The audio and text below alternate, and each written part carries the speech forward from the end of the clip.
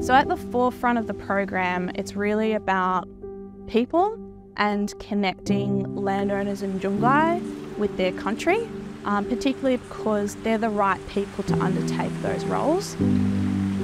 As more Pinning people, we believe country look after us and we look after country.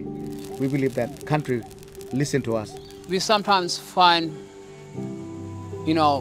things that it's not possible to be found. And within this program, sometimes it is possible for us to find animals that hardly been seen.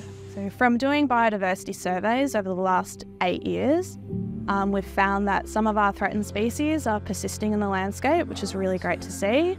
It's not really about a single person.